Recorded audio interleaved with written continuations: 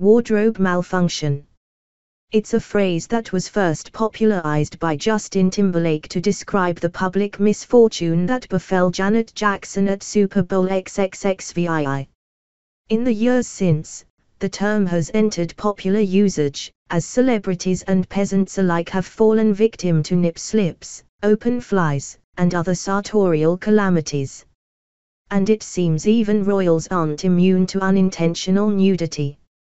It's a lesson that Meghan Markle learned the hard way over the weekend at the wedding of Prince Harry's longtime friends Charlie Van Straalbeezy and Daisy Jex.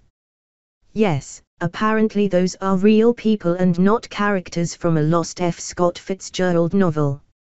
Anyway, the nuptials took place on August the 4th, which happened to be Meghan's 37th birthday.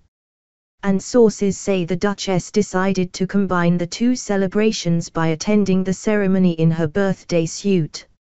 Okay, so that might be a bit of an exaggeration.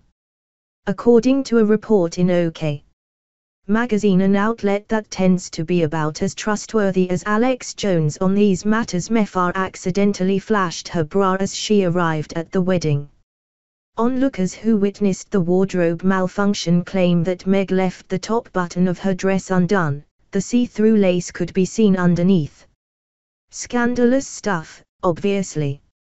Don't be surprised if the Brits try to pin this one on America, resulting in a second Revolutionary War that should be a bit shorter than the first one, as our $600 billion military now has the capacity to carpet bomb the British Isles into oblivion several hundred times over. We kid, of course, but it turns out this wedding was one of the major social events of the summer across the pond. Yes, as it turns out, Van Straalbeezy is more than just the proud owner of a Bond villain last name. In fact, he's so close with the royals that he's godfather to Prince William and Kate Middleton's daughter, Princess Charlotte. Speaking of Kate, if there's anyone who knows Meg's pain, it's her. As you may recall, there was a time when Kate Middleton topless pics were screamed about in all caps headlines in every tabloid in America. Obviously, Meg didn't show nearly as much skin, so this thing should blow over pretty quickly. Of course, there's still the matter of Meghan breaching royal protocol yet again.